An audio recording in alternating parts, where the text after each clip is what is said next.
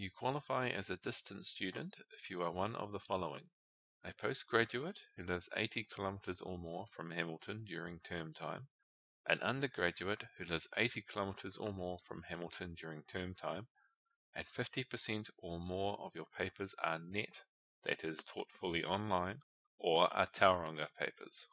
The library offers distance students a similar service to on-campus students.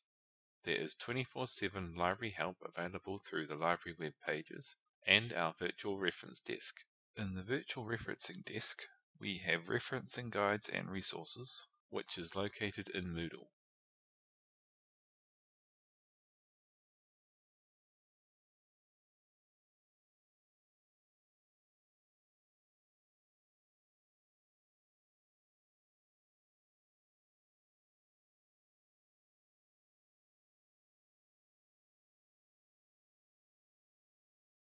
We offer support through our web pages, subject portals, text guides, and video guides.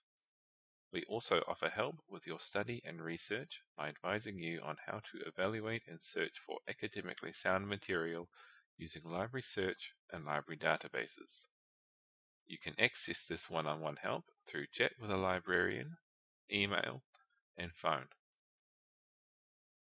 In the virtual reference desk, we have referencing guides and resources, including APA referencing FAQs, links to recorded workshops, slides and handouts, information on finding suitable academic material, additional resources for education students, and information on how to contact us.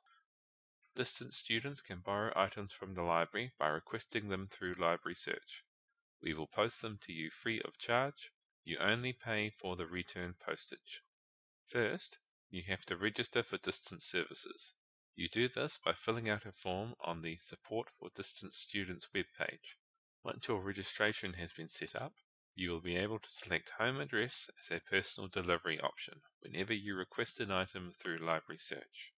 If the library has a print version of a book or journal, and either you don't want the physical item posted to you, or it cannot be posted out because it is not for loan or in the high demand collection, you can ask us to scan and email a copy of a chapter or article to you. Contact us by emailing library@waikato.ac.nz. We recommend you watch these videos. For more assistance, please contact the library.